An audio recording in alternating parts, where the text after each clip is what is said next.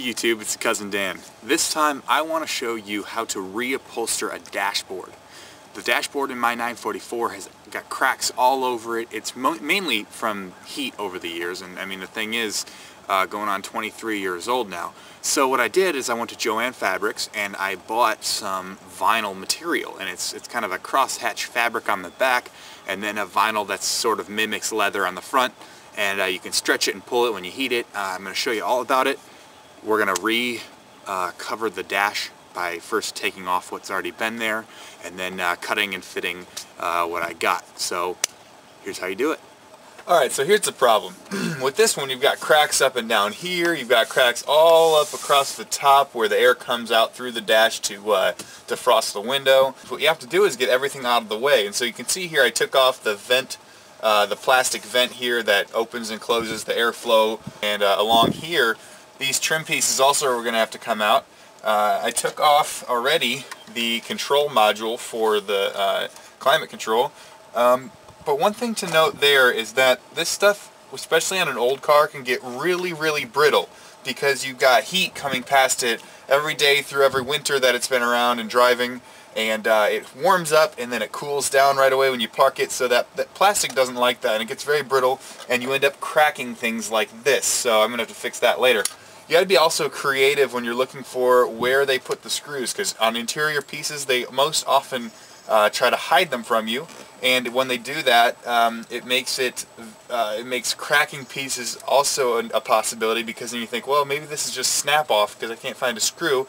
Then you pull on it and you break it. So anyway, be careful. Be very careful. This is also a Luke 14:28 moment. Make sure that you can get it back on if you take it off.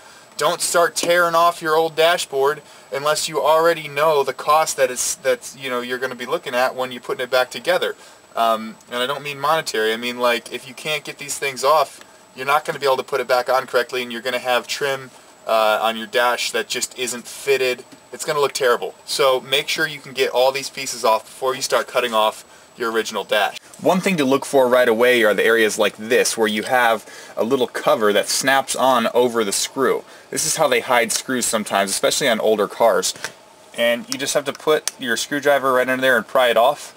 They just snap off like that, and then look there, I exposed 2 screws.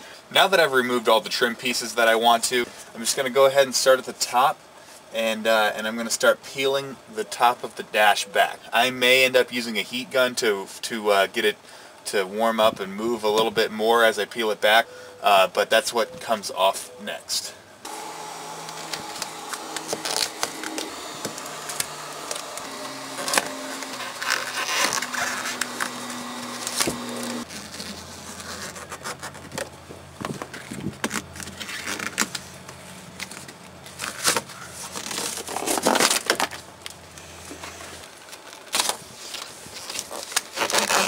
Because the original dash came off in pieces after being cracked up so badly, I'm actually going to come to the outside and throw the roll of vinyl over the windshield and then roughly trace it against the dashboard, and then we'll cut it out.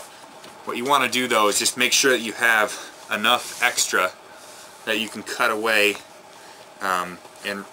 later and have a better fit. So I'm just going to take this pen and look underneath and kind of mark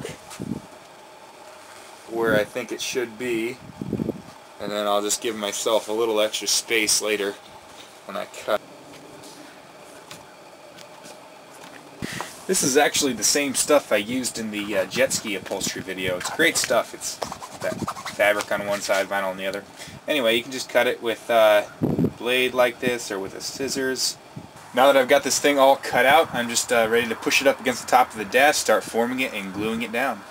Okay, so when we put this down, I actually used a contact cement. You just put it on one side and then put it on the dashboard as well, and then wait just like 2 or 3 minutes and then set the thing down, the glue on top of the glue, and it really locks down well. But if you wait only 2 or 3 minutes, you can move it around still in case you didn't set it down just right. So I only have one strip at the top of the dash just to hold it in place, and then I'm going to work it down by putting little bits as I come down the dashboard and fit it to the form of the foam underneath. Just getting some glue in here around the vent holes in the dash, and then I'll just set the vinyl down on top of it. And I'll just keep working my way down the dash around each obstacle.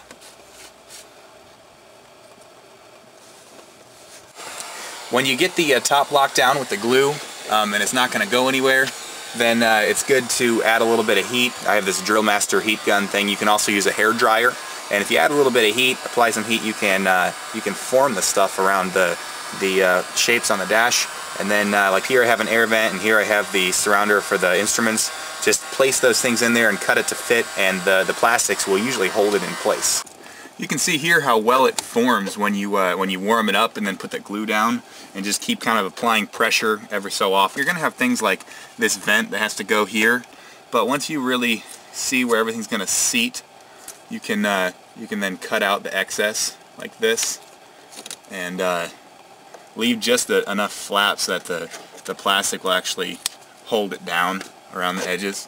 You can just kind of push it in and then set your piece in there. Well, this is going to take a little bit more since I got this, but you can kind of see how that's going to end up going in there and holding it down, kind of like that. So what I'm doing with this glue is it's basically just kind of a runny, sort of snot-like substance. Just brushing it on. You want to have, I have this here that I have it on as a piece of the old dash liner. You want to have something that's plastic, because if you put it on cardboard, it will kind of soak in and eat it away, and it won't be any good. It'll be really hard to work with. So you just kind of take it and be liberal with it, especially on the porous side of the vinyl here. You can put less, just kind of brush it onto the dash itself, but you really want to be pretty liberal on the fabric side. But the key is just getting it spread around and enough of it on everything that it will stick. And then letting it tack up before you touch them together. Because if it doesn't tack up, then it's going to take a lot longer to dry together, and you're going to, especially if you're trying to form it to something, you're going to have to hold it in that form for a really long time, so that's no fun. So let it tack up before you put the two together. All the fit and finish just kind of comes naturally when you put the plastics back together on most of these dashes. Now what I have to do is go up to the top and cut holes in the vinyl for where the air comes out for the defroster vents. What I'm doing here is I'm taking the heat gun again and I'm softening up the vinyl so that I can then push down on it above the openings in the dash underneath where the defroster hot air comes out, and I can kind of push an outline into the vinyl and then mark it with a pen and then cut it out like I did right here.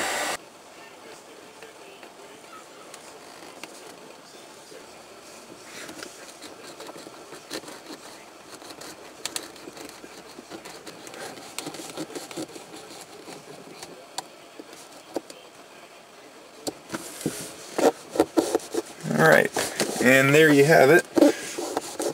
You just kind of press it down, and that contact cement then holds in even a little bit more, and you do that all the way across the top of your dash and you have your defroster vents. Thanks for watching, and don't forget to subscribe to The Cousin Dan.